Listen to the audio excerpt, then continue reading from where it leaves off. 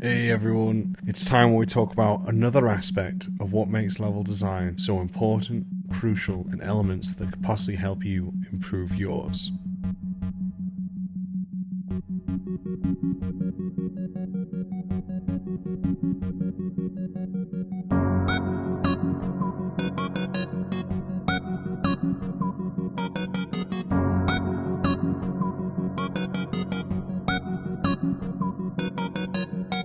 Hey everyone, I hope you're well, playing and making the games that you all love. You're joining me, your host, Max Pears. Absolute pleasure to be chatting with you today. I hope that you're having a great time, whether it be morning, evening, or night. As you can hear, I'm a bit gruffly. Sadly, I did catch COVID during the time that I'm recording this. But luckily, I feel like I'm going to be coming out the other side. Okay. So we get the boosters and the jabs, my friends. But yeah. But first, let's have a quick word from today's sponsor. Today's sponsor is none other than me. What I've done, everyone, and I hope you're excited for this, is I've actually created a level design kind of store. What I've done in this store is put up different kinds of tips and tricks that you can find there, whether that be my actual ebook itself, to that of level design pamphlets focused on different things such as traversal, stealth, breaking into the industry, as well as different talks that I have done which you cannot find anywhere else other than on this store. So if you are looking to improve on your level design skills and processes, then check out the Level Design Store, which will be down in the description below, where there'll be a link to find this. All you need to do is head over to gumroad.com/level design lobby. I hope you like what you see, and I look forward to hearing your thoughts. Thank you, and now back to the show. Just want to say that this is going to be a bit of a short one with me feeling a little bit ill, but I'll try and go into as much as I can for what we have in the terms of the topic. Now, this topic here was inspired by a previous video that I saw done by Stephen Lee, in which he was talking about that of why making level design portfolios is strange now, and elements of thoughts on that. I did a video expanding on my thoughts on that as well, because I thought it was such a great idea. But there's one thing that I came back to after speaking with other aspiring LDs through my mentorship program, or through on the students that have attended the CGMA course which I've been teaching, and that to me would be that of scripting. Now, scripting is such a huge part of the level design process and part of the job now, and each studio will have you scripting to various degrees. There are whole teams in bigger studios which actually have more technical roles. Some of you may have seen them, technical level designers, which focus on making tools as well as the scripting process far more easier for the other LDs working on this.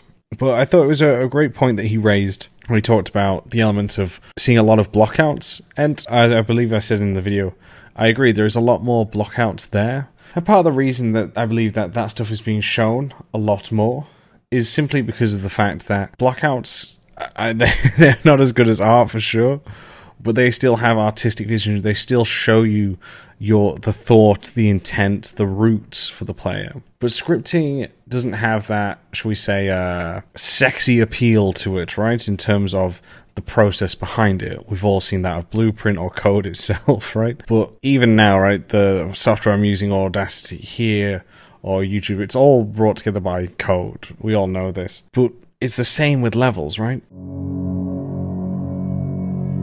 At Level Design Lobby, we believe everybody has a story to tell. Hobbyist or student, freelancer or veteran, we made it our mission to unite those who share our passion for creating and developing great games. Thanks to our generous Patreon backers, we've been able to do just that. So if you've already pledged your support, thank you. If not, you too can ensure the future of Level Design Lobby, helping us to create even more exciting content, collaborations, interviews, and much more. With awesome perks and rewards, whether you're a seasoned professional or just getting started, you're sure to find something for you. Want to share tips, tricks, and advice with passionate, like-minded developers? Our awesome community Discord has you covered. Fancy practicing your level design, creating strong portfolio content, and having fun? Then try our level design weekends. Or perhaps you want to individually discuss your work, hone your skills, or level up your career? Then consider our one-on-one mentorships. If you share our vision, then go to patreon.com/level design lobby for more information and to pledge your support. Thank you. It's important for us as LDs to make sure that we do understand how to script, that we are able to make things and elements happen, come to life within the game that we're making sure that our spaces don't feel dead and empty. We want them to feel alive and almost reactive to the player's choices and the consequences for what the player has decided to do, as well as providing the challenge. And so you may be wondering, okay, yeah, I know this, but why are we talking about it? I think it's something that has just hit me, and again, rewatching what Stephen had said in this. And the element of that, of scripting levels, I think is super important, because I didn't realize at the time when I was making my response to that, but the problem with, I think, only blockouts being shown, and I'm guilty of sharing just blockouts, whether it be professional or personal work as well, but on a professional level, you will have to experience the level properly, you will play the elements that I've scripted, but sometimes not always on the personal work. I did have some elements of that in my art gallery level, but none in the Spider-Man, and that was simply because at the time I knew I was planning to look for another job, and I just wanted to work on something slightly different. And even if I just had enemies patrolling and some other small elements interacting that players could hit or move, I think that would have been a far more impactful experience for those who are watching. So I share this with you because I think it's important to inspire and remind those who are looking to get into games, that are looking to become better level designers, that spend time doing that. Do spend time scripting your levels.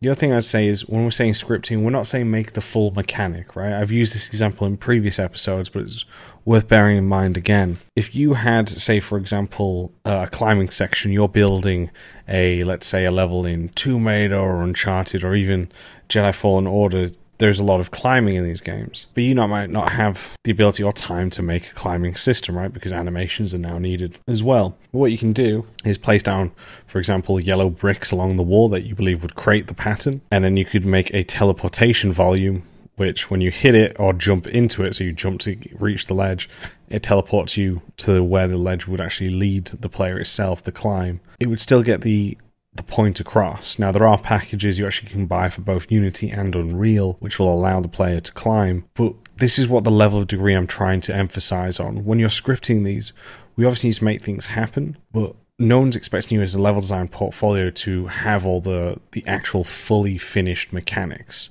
Having enemy patrols is great, having them attack the player, brilliant if we can get that. But I wouldn't need to worry or emphasize that on getting the finished final product. What we need to do is being able to communicate our ideas, because that's, to me, is the most important part of level design, and any part of design, is communicating what it is that we're trying to achieve. So spend time working and trying to sell that, because I think that's super important for it. So if it can be something, it's like, for example, just an example for me, I've just been starting to learn Blender a bit more recently. Now, when I say that, I don't mean I am a fantastic modeler or anything like that. Far from. Trust me, it's embarrassing, some of the things that I make. But I'm creating these kind of placeholder props, which allows me to then export it and then put it in whatever engine I'm using to sell the idea. So I can make it look, say, for example, close to a skeleton, a head, a chair, whatever it is that I need to create. It allows me to sell the idea as I then start to script a placeholder, or shall we say prototype, in the engine. So when you're working on your next portfolio piece, when you're thinking about what to design, don't just think about the blockout. By all means, keep sharing those pictures. I think it's great. But think about what you can do gameplay-wise. Make sure that the player has to stand on a button to open a door. I know that's a bit more old school in terms of mechanics. But these elements, on top of what you're making, will make your work stand out, but also prepare you for what it's actually like to work inside the industry. I think it's really important because I think level design has gone more into script than it had in previous years. I'm talking long before I had gone in the industry. So I think these elements are important for us. And you never know what it's going to open it up for. It could maybe open up for a career for you to work in gameplay as you design gameplay mechanics for the teams. It could open you up to become a technical designer, or even better, the whole purpose of it allows you to sell and communicate your ideas like no others before, and makes your work stand out. It makes it far superior to anyone else's. When I say superior, that's a really bad way of phrasing it. I use the word in terms of that when you're trying to stand out applying for a job, so I apologize. Superior, Jesus Christ, that really was a bad choice of words on my end. I apologize. But spend some time working on that side.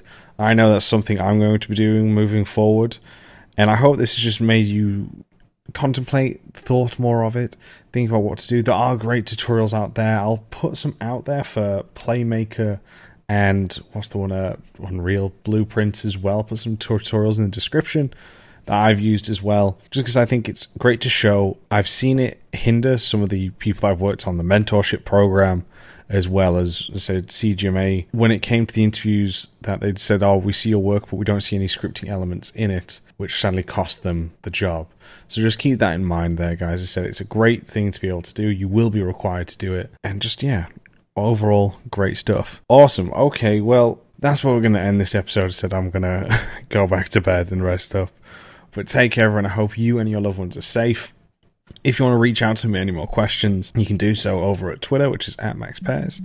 Email into the show, leveldesignlobby@gmail.com. And if you want to support the show to help make sure that we only get better and better, or looking for mentorships to help improve your own skills, head over to patreon.com/leveldesignlobby. Take care, everyone, and I'll catch you all next time.